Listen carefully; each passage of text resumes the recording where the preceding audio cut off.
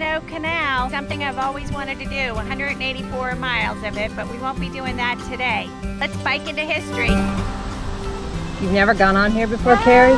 Really? First time! Woo! We just got on at Lock 10 and it's already gorgeous! Oh, wow. It's a little bumpy, but flat. It's so tranquil here and lots of shades, what I like. We are riding all along the Potomac River on one side and the canal on the other side. Just envision that there were mules and a cart on this path pulling the barges on the canal. They went 4 miles an hour. I think we're going a little faster than that. You can stay in these canal lock houses after you've gone on your long bike trek.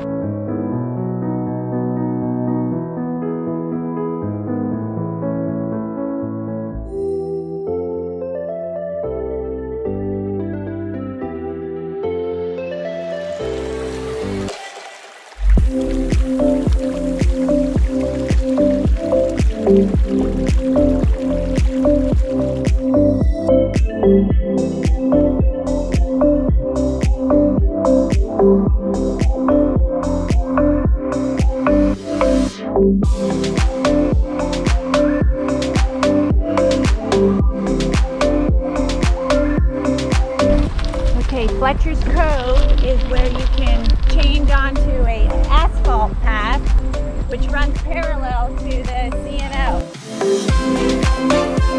Oh, we found this cool tunnel. We don't know where it leads to, but we're going. Woo, it's pretty spooky. Oh, cool graffiti on the side of the wall.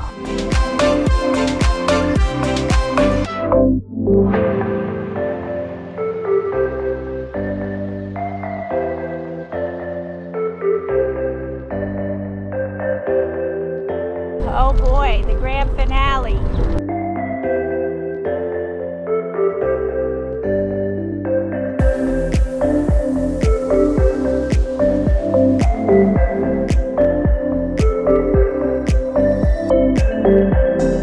This is the end of the ride. Looks like a storm is coming. We should head back soon, but it's been a great ride.